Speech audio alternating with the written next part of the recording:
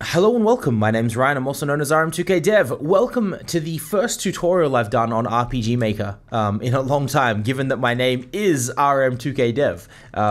Anyway, today we're going to be doing this tutorial on how to make a customized one-time chest. So I'm going to speak with the chest. You'll see it says, I wonder if there's something inside. Then, you know, we found a potion, it plays a sound effect, and then the chest remains open. If we speak to the chest again, you know, it says, there was nothing here.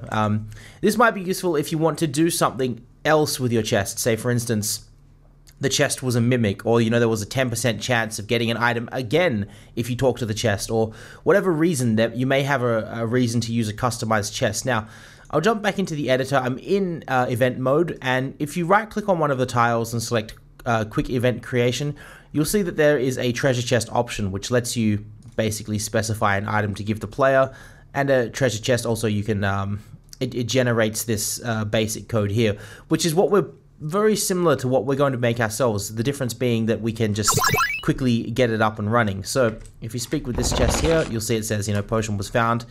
That's it though, nothing else happens. Whereas our chest, you'll see we can display a message, you know, say there's a potion found, speak to the chest again, and multiple things happen. So, let's get started in creating our own chest. I'm going to place it in the middle of these two. Actually, I'm going to move this one over, and then I'll make one right here. I'm going to make a new event. I'm going to say it has a graphic of chests, so you just come down into the chest graphics area, and I'm going to give it the closed chest icon. We also want to tick this box that says direction fix, and we'll copy this event page and then paste it. So now I've got two events with the same sort of settings. In the second page, I'm going to change the graphic to the open chest, and I'm also going to enable the self switch A is on. Now what this means is from the first page, when we set the switch, the self switch A to be on, the next time we speak to the chest, it will take us to the second page and run the code that's in the contents of that. Back in the first page, we are going to create our sound effect first of all. So I'm just going to say play sound effect. It's going to play the sound effect for chest, which is just this one. Then I'm going to add another line of code, which is just going to say show text. I'm going to say, I wonder what's inside. Something like that. And we'll give it our face graphic of our player. Then I'm going to create another event, and that's just going to be to set the variable. So control self switch A, I'm going to turn that on, and then I'm going to add another one in here, another event command, and that's just going to be to change item. We're going to increase potions by 1, so we're going to give the player a potion, and then I'm going to say show text. Whoa, I found a potion.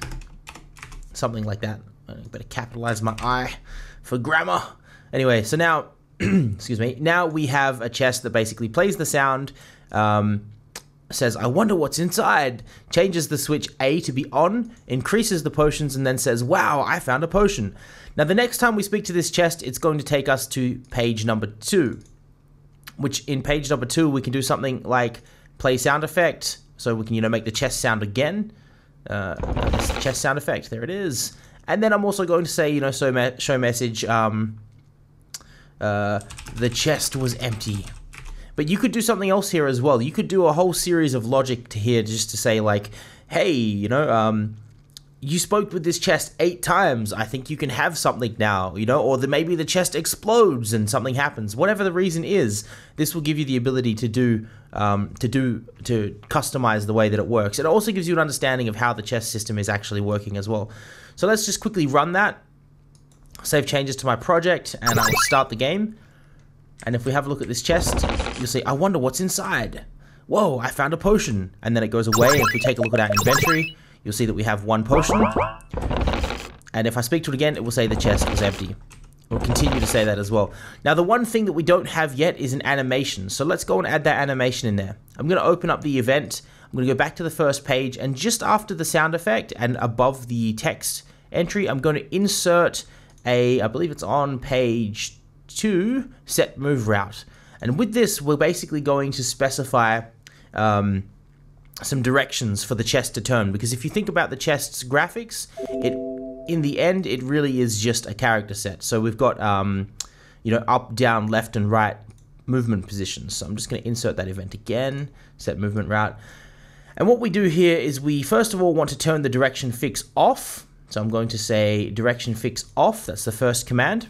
Then I want to say turn left and then wait 3 frames.